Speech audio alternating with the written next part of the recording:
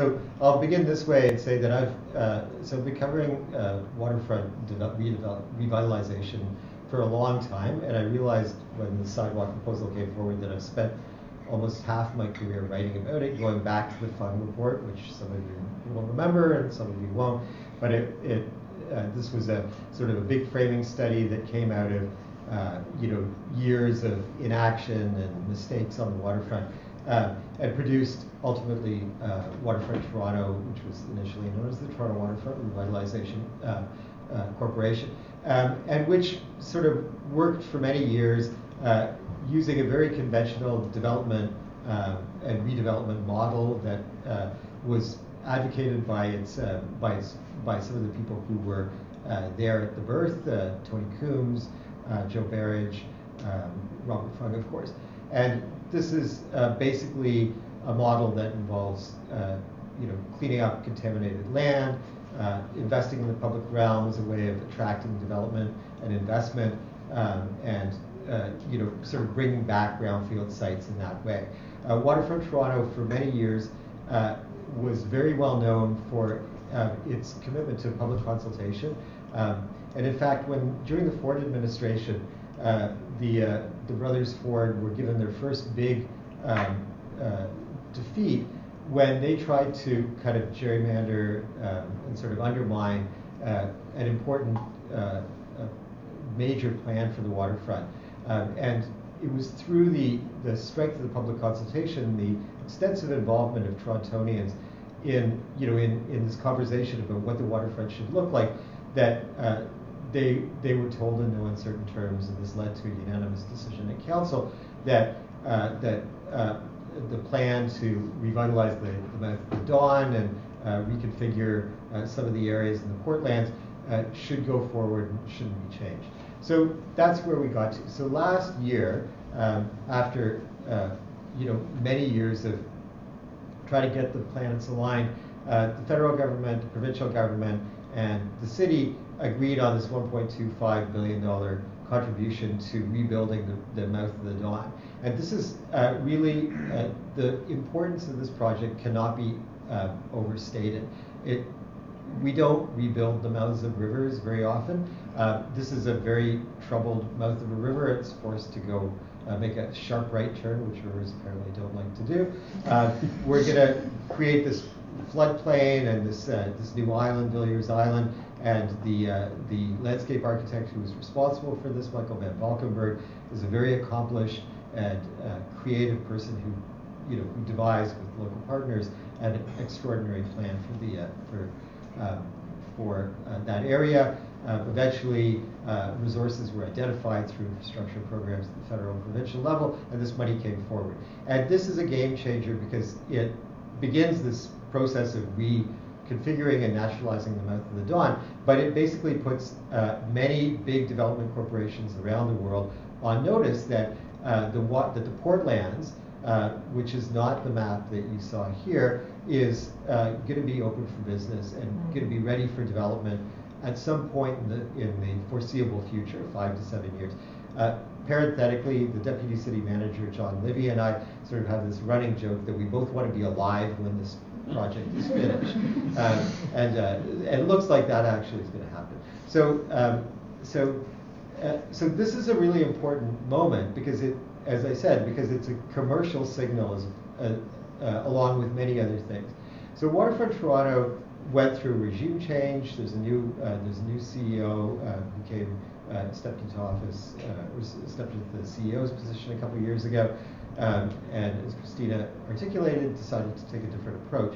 And the approach was articulated through an RFP that was put on the street about, was it May or March of last year? March. And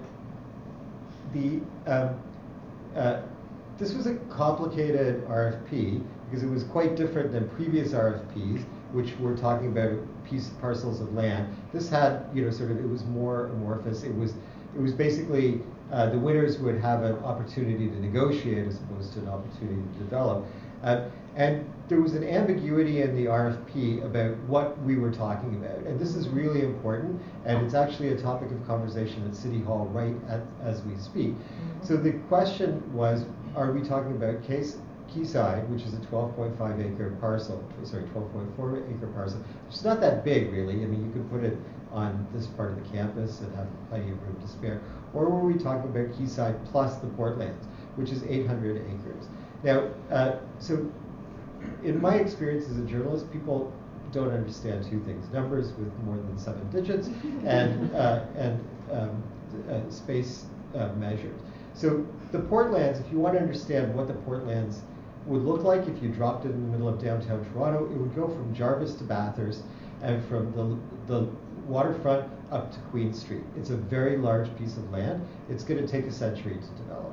It's very polluted. There's a lot of work to be done. It's a big domain. It was very much featured as part of the RFP, and it was very much a feature of Sidewalk Labs' proposal to Waterfront Toronto. And so I have a colleague at a different university who put it this way, that they answered a question that wasn't on the exam, which is, and the initial discussion when Sidewalk Labs came forward was looking at not just at this small parcel, but looking at this larger domain. And why are we looking at the larger domain? Because that larger domain is now in play. When I read through the vision document, which is 160, 170 pages long, it's full of ideas, some of which will be implemented and some not, that speak to a very large canvas, a very large geographical canvas, a much larger canvas than Quayside. So Quayside is, as I said, not a big space. It on its own will not make any difference in overall cost of living in the city of Toronto, in transportation patterns in the city of Toronto. It's a development of some substance, but not an enormous amount of. It's smaller than the Great Gulf site where the Lehman Brothers is. So it's it's a good piece of land, but it's not a game-changing space. If you include the Portlands, then we're talking about a very large piece of geography. And if one entity says this is the vision we're going to have for it, and we're kind of locked in, that's a completely different conversation. And to my mind, the conversation that Sidewalk Labs proposed when it came forward with its pitch last October is talking about that bigger space. So what's going on at City Hall today? So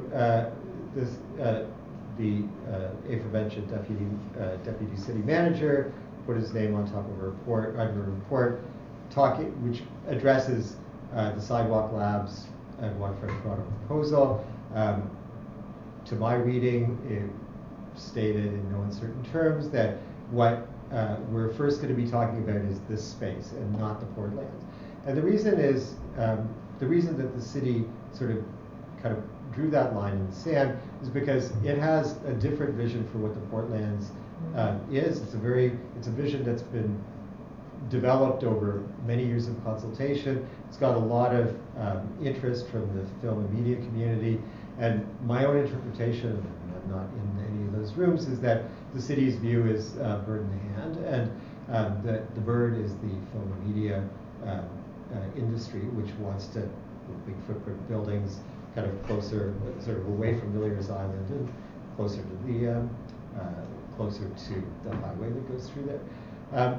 So we're back to kind of talking about Quayside, and this is the process that we're going to go through over the next year, or a year less, 3 months, however long we've been at this now.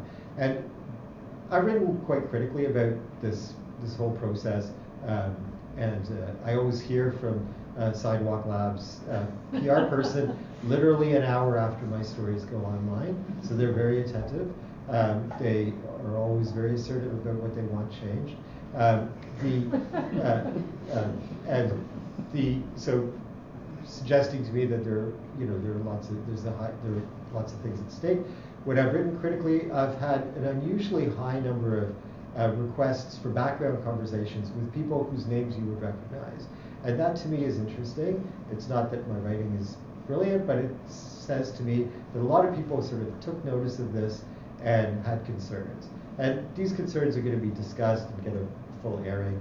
I'm going to just share with you before I shut up and let my other panelists talk a couple of the concerns that I have from a procedural point of view. If the city was letting a contract for waste management to collect garbage in the east side of the city, and one of the proponents said, hey, I'm going to build you a bunch of stuff. This would never go anywhere with the city's procurement policies. This would be ruled offside from the moment it came out of the proponent's mouth, because we don't procure in that way. The City of Toronto had a big procurement problem several years ago, has very strict procurement rules, and so my critique of the $50 million, the up to $50 million US that's going to be invested, is that to me it looks like sort of a loss leader or a down payment in anticipation of a yes from the Waterfront Toronto Board. And I think it's very difficult for the Waterfront Toronto Board to say no after $50 million has been spent. The second point, and I've written about this, and Waterfront Toronto has responded in a very positive way about this, is what is the disclosure going to look like around that $50 million? If I want to be very cynical, I could say that will buy you a lot of friends in the city. So I think that it's important that everybody know what the $50 million is going to be spent on, and that it's spent in a way that's consistent with the priorities that the city has established for the waterfront area. And I'll just name one of those, and that's transit in the eastern waterfront area. At the moment, the city the city council in all its wisdom wants to spend an enormous amount of money on a subway tunnel with one stop, but there really isn't very much money yet allocated for LRTs along the East Bayfront or along Queens Quay East. So if there's a down payment on infrastructure and pilot projects, I would hope that it would be consistent with established goals and policies. And then the final thing that I'll point out, and this is something that I wrote about in my first column, is the question of affordability. So when I read the initial visioning document, I felt very aware of the input of voices that really understood what was sort of top of mind in the city. And affordability, of course, is an easy one, right? It's a gimme. And the question that's less evident to me is how affordability will be executed. So Waterfront Toronto has done an amazing job with providing affordable housing through its development projects, through partnerships with TCHC and so on. But when you're building market units, there's going to be a capital cost, and then those units are going to go on sale. So the initial sellers will get a low-priced unit, but then it goes up to market value. And so I'm not sure how the ball of affordability is moved down the field. Anyway, I'm going to stop there. These are some questions I've put out, and I'm hoping that it can generate some discussion. All right. Thank you very much.